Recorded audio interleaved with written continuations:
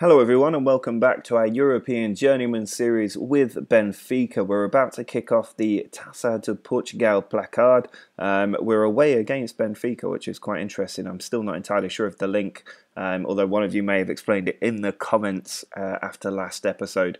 If we have a look at the schedule for today, we have this game before taking on a run of games that we should be winning quite comfortably, including 2 against Genk in the Europa League, where we have a 100% record up to now. We've also got games against Braga and Martimo. Braga will be quite a tough team. They're currently 10th in the league, though, so that might help us.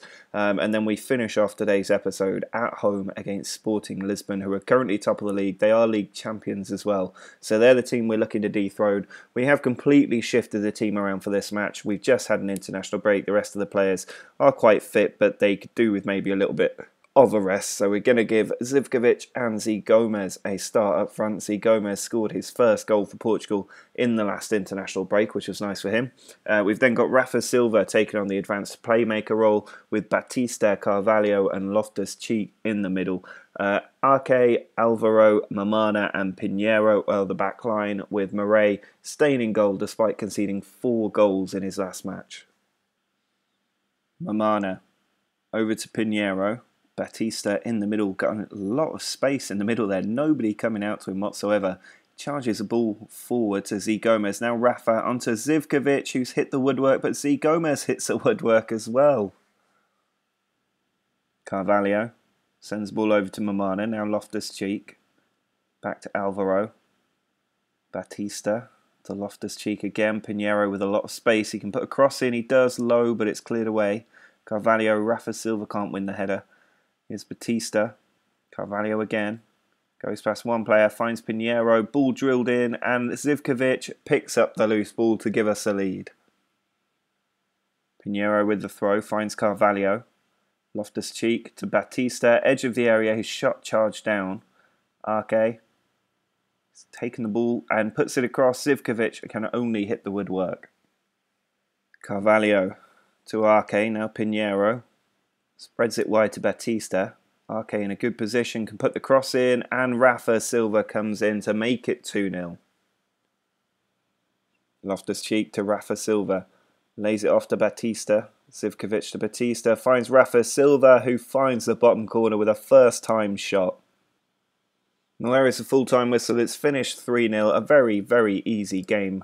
It was always likely to be an easy game, but we've managed to get the job done. It's a good win for morale as well, and it makes sure we go through to the next round of the competition.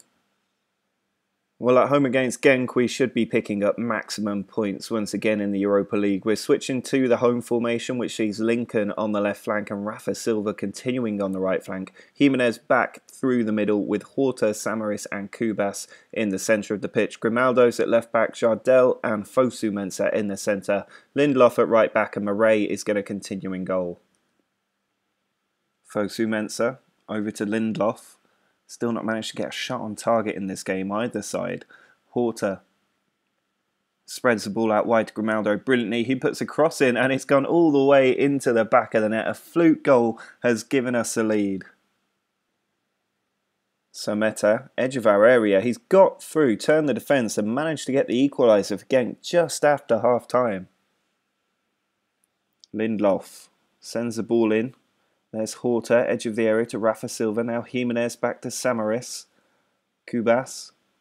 Samaris spins it out wide to Lindelof. He's got players to aim for. It's cleared out by Ndidi. And there's a race on there, but Fosu Mensah wins it. Now Kubas. We still only had 2 efforts on goal, and one of them was a total fluke that actually went in. Here's Horta, tackled. Samaris picks it up, finds Horta with a bit more space. Raul Jimenez finds Rafa. There's Lincoln, who fires an absolute rocket into the bottom corner to put us in front. Bamba loses the ball to Kubas. Now Zivkovic can bring it forward. Can we get the 3rd goal that would wrap up the points? Instead, we've lost the ball and Bamba can come again down the right. Suzic into Scrivers. Ndidi sends it forward, but to nobody in particular, and Semedo can counter-attack. He's charging forward and gives the ball away again. Sloppy play from the team, and it's played down the line, and Samata, the goal scorer, has managed to get there. Fosu Mensah's tackled, not doing anything whatsoever. Corellis puts it across, it's cleared, and they've just hit the post.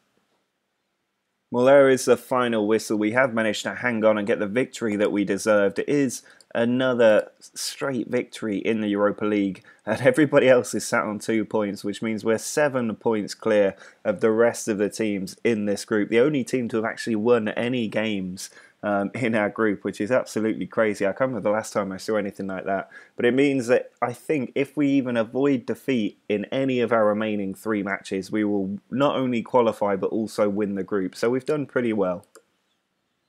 Just worth noting that this is the first time that I think has ever happened that we have qualified for the first knockout round after just 3 games. I didn't even know that was actually possible.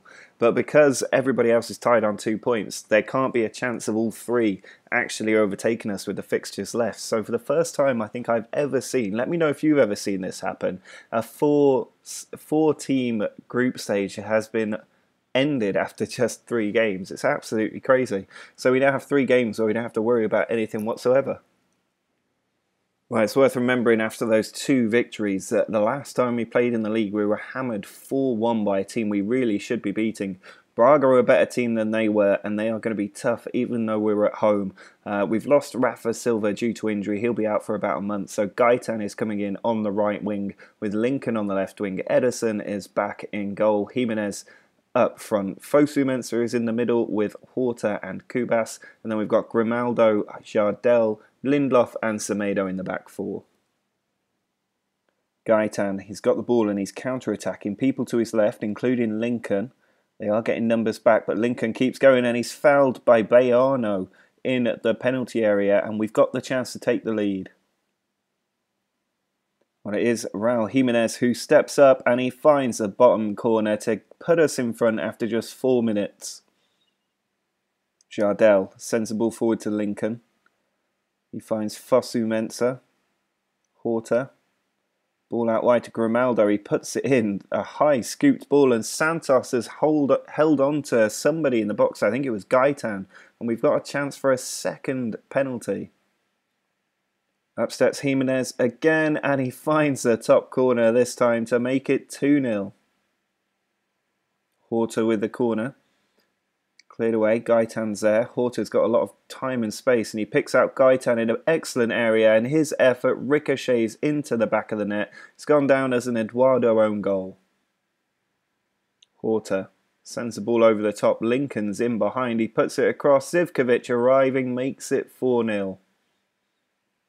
There is the full-time whistle. We get back to winning ways in the league in some style. A 4-0 crushing of Braga, which keeps the pressure up on Sporting Lisbon. They're still 1 point ahead of us and unbeaten in the league, but we're building a bit of a gap between the top 2 and the rest of the league.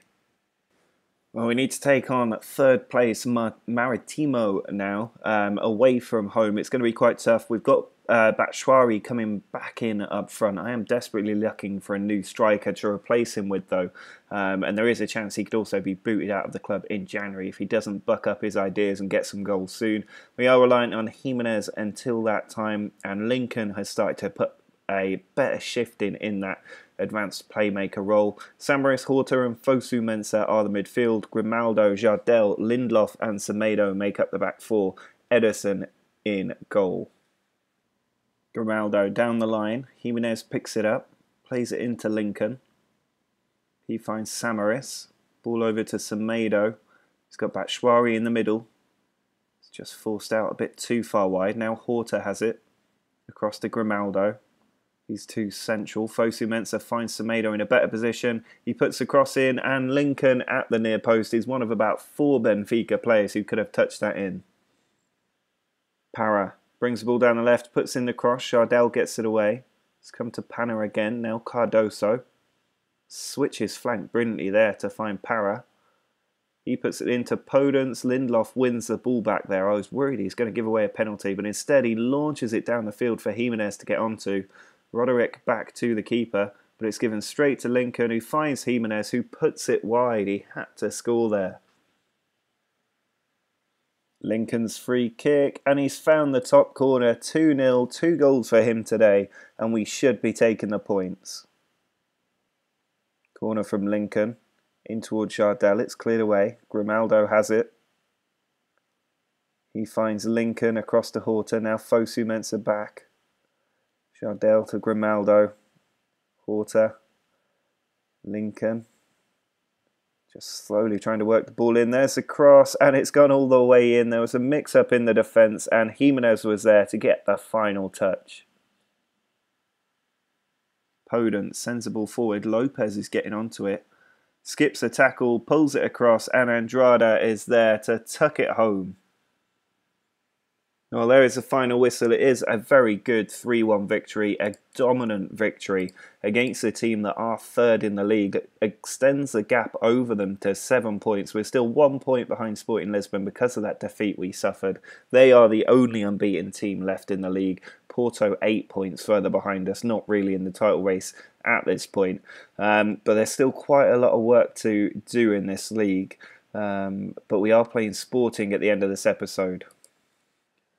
Because we've pretty much won the Europa League group already, I am going to switch the team around a bit for the match against Genk, especially as we're taking on Sporting Lisbon at home in just a few days' time, and that is an absolutely crucial game in the title race. So we're going to have Gomez partnering Batshuayi up top with Gaitan coming in for Lincoln in the advanced playmaker role. Samaris and Fosu Mensah are now joined by Carvalho, with Horta dropping to the bench. Grimaldo, Jardel, Tuanzebe and Semedo are the back four. Gaitan with a free kick, sends it into the middle for Tuanzebe. Ball cleared out, but Gaitan again into Z Gomez, who powers a header past the goalkeeper to put us in front just 2 minutes into the match. Semedo. Still on the ball, he's not passing it, and then he does find Tuanzebe. Semedo again, charging down the right flank this time. Goes past two players, puts it inside, Samaris is there. He goes for goal, and he's found the back of the net. We're 2-0 up inside 4 minutes. Well, there is the full-time whistle. It has finished 2-0 to us as we continue a perfect run in this episode. It means also that we've already won the group with 2 games to go. Midtjylland getting the first win of another team in the group stage, so they are on course to finish in second place. But we are already through and can consider resting players for the rest of the games in this group. Well, last episode we did put together 5 wins in a row before being absolutely smashed in the league. We've put 5 wins in a row together again this time, but we absolutely must not lose this game against Sporting Lisbon. We are at home and it's a big game in the title race. If we win this, we will go back top of the league and end Sporting's unbeaten run. They've won all but 1 game, drawing that. We've won all but 1 of our league games, but losing that. That's the only difference between the teams, but we can settle that today. We've got Raul Jimenez coming back up front. He's fresh, as is Lincoln on the left wing. Gaitan is going to be on the right. Horta is fresh as well, having missed the game in midweek. He's joined by Samaris and Kubas, who also only played as a substitute. Grimaldo, Jardel, Lindelof and Semedo are the back four. Ederson continues in goal. Medeiros with the free kick. Sporting lucky to get their attack going. Medeiros again. Taking the ball out wide. There's Silva putting it in, and it's in from Rick Senna. We've fallen behind at home to the league leaders. Hugo Malio sends the ball over. Mateus. Back to Paulista. Samaris with a good tackle, but he can't keep the ball now. Silva attacking down the left again. Gaitan gets in there with a crunching tackle. Now Semedo can come forward. Horta brings the ball forward to Gaitan. Ball over the tops, looking for Jimenez. He's got in behind the defence, but he's got no support whatsoever. Ball cleared away. Lindelof wins the header. Horta nods it on, but Carvalho is there. He's given it away to Lincoln, though. That's a dangerous thing for him to do. Now Kubas to Samaris. Forward to Gaitan. The man free on the right. Instead, he chooses Grimaldo on the left. He puts the cross in, and Raul Jimenez, with the glancing header, pulls us back on level terms. Horta looking to get the lead for us. He charges down the left. He's still got the ball, pulls it across, and Jimenez nearly got another glancing header goal. Grimaldo's throw to Kubas. Now Horta finds Samaris on the edge of the area, and his shot has deflected in off Semedo. We've taken the lead. Medeiros with the free kick as Semedo tries to get the equaliser. Ederson claims the ball. We still need that third goal to really just wrap up the points, and Zivkovic can charge down the right. Instead, he plays it into the middle for Fosu Mensah. Horta forward to Jimenez, ball spread out to Lindelof, now Zivkovic to Horta again, finds Jimenez, and he finds the back of the net. We're 3-1 up against Sporting Lisbon. Their unbeaten run is coming to an end. Well, there is a full-time whistle, and we are back at the top of the league. We are now 2 points clear, I think, of Sporting. It's a very good performance. 10 games played, 9 wins and 1 defeat. That is not bad at all. 2 points clear and 8 points clear of Porto as well. We are setting ourselves up very well. Well, that is it for this episode. What a finish that was. Coming from behind to beat Sporting and take back the top of the league. 6 wins in a row. We've got very, very good form so far with our life in Portugal. Next time we will have the 4th round of the Taça de Portugal placard. Then we'll finish off the Europa League group stage as well. We'll also have the Portuguese version of the League Cup kicking off, which is quite a strange competition because you actually start off in a group stage, and more Primeira Liga games to come. Now, before I finish, there is some more news to tell you about, and that is transfer news. As you can see, we have 3 players joining the club. The first one is Lewis Cook, the legend of the Newcastle series. We've managed to pick him up for about £25 million, which is not bad. We've also finally managed to sign Thiago Maia. He is over his injury and will be joining us in midfield. And we've also picked up Jesus Vallejo from Real Madrid for £29.5 million. He has the potential to become a world-class defender, and it's an area we're definitely lacking. We're currently relying on loan players in that position. So they are 3 players for the future who are going to be not only instant successes, but going to get stronger and stronger over the next 2 years as we look to challenge both in Europe and at home. So a lot to look forward to. Drop a like on the video if you're looking forward to these players joining the club in January. Make sure you subscribe if you want to see more from this series. But until next time, see ya.